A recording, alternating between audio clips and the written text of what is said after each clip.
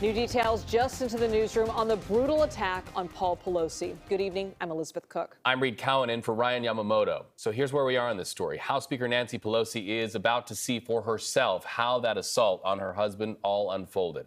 Ann Makovec joins us from the newsroom with what we've just learned. Ann. District Attorney Brooke Jenkins just confirmed that members of the Pelosi family were set to view the body cam footage from the police arrival at their home that night. That would include footage of the actual hammer strike that sent Paul Pelosi into skull surgery. He's still recovering this evening, and it's going to be some time before the public gets a look at that video. The DA says her job is to protect the state of the investigation.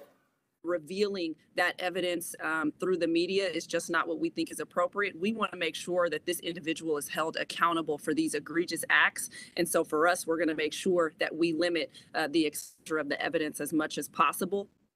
But we do have some new details about what happened that night. Court documents say David DePape stood over Paul Pelosi's bedside with a hammer and then woke him up asking, "Are you Paul Pelosi? And where's Nancy?" Then, "She's number 2 from the presidency, right?" And quote, "We've got to take them all out." Eventually, DePape allowed Pelosi to use the bathroom, which is where he called 911. Then the two men walked downstairs, and the documents say when he realized police were on their way, DePape said, "I can take you out." And the struggle for the hammer ensued. That is when police got there, instructing the men to drop it. Paul did, DePape did not, and the attack began. Now, what was going on in his mind as to why he did that, I can't speak to that. But what is very clear to me from viewing that body-worn camera is he tried to kill Mr. Pelosi. This is a person who was willing to go to extreme lengths to plan out this attack, to figure out how to get in their house, and then to enact violence even in the presence of the police. And so we know that he presents a level of danger that's really, as high as it gets. But Jenkins says DePape has been cooperative with police and submitted to a lengthy interview before getting a lawyer. Meanwhile, Capitol Police are now looking into whether more could have been done to prevent the assault. They have access to 1,800 camera feeds that monitor the Capitol and other sensitive locations, including outside the Pelosi home.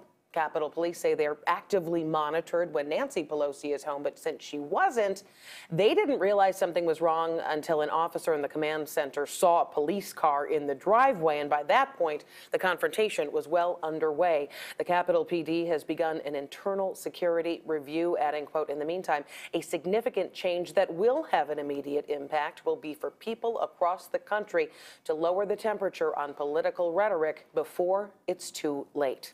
And taking a live look at San Francisco now, where Mayor London Breed is stepping up her own personal security in light of the attack and the general rise in threats against political figures.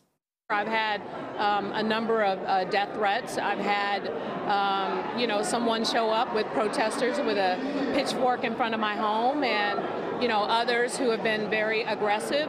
So, yeah, I'm definitely concerned. Now, as for DePape, he pleaded not guilty at his arraignment yesterday. He is being held without bail ahead of his next hearing on Friday.